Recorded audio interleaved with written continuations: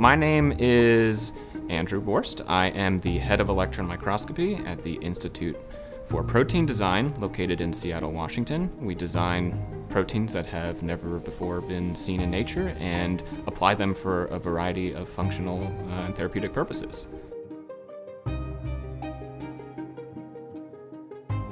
I came down here with Andrew to test out the Tundra to see if someone who is inexperienced at cryo but has some familiarity with negative stain EM is able to effectively use the instrument.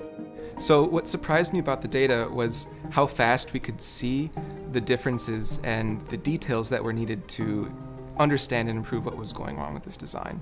So in just like an hour of data collection, we could see the hints of secondary structure, and we could see some details about how the particle was going together. The Tundra is really going to help with accessibility because from what we've seen here, a user that has never before loaded a sample onto the microscope was able to do it seamlessly. The amount of training required to use this instrument was very minimal. It really lowered the barrier to entry. What was special about the Tundra, I thought, was that I could just do it.